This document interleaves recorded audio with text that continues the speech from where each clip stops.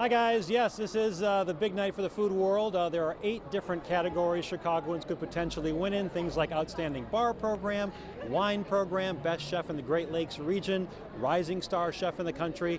Lots of parties going on in Chicago all weekend long, several even today, including a number of local nominees.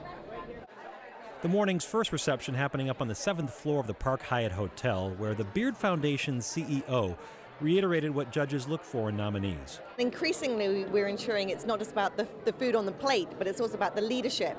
We say that the culture and conduct are as important as the cuisine and the craft.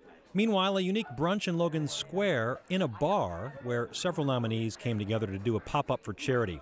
Jason Hamill opened Lula Cafe 20 years ago in the neighborhood. He's nominated for Best Chef Great Lakes region tonight. Nerve-wracking, of course, but I'm very proud for the team and excited to be representing Lula. David Posey and his wife Anna are also nominated in the same category. They say the nod represents the ultimate industry honor. It's our life, it's our baby, and 16 hours every single day, and I think reality is going to hit us when we get there, and we're surrounded by all our peers and who also work so hard. The bar hosting the event, Lost Lake, is nominated for Best Bar in the country. Quite an honor bestowed on the cusp of Avondale and Logan Square. Especially for us, we don't have a big budget or anything like that. We didn't spend a lot of money on the build out. Humbling is a word that I struggle with a little bit because I'm actually not humbled. I'm very excited and super proud. At an annual lunch for previous winners and current nominees, pastry chef Meg Gallus reflected on this, her 4th nomination.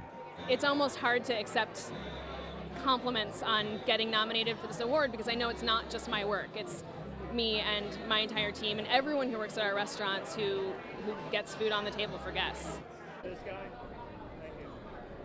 Competitive category for Meg Gallus, Best Pastry Chef in the country, her 4th nomination. The only category we're guaranteed to get a Chicago winner, Best Chef Great Lakes region, all 6 nominees from Chicago. We'll have more tonight at 10 and of course tomorrow morning.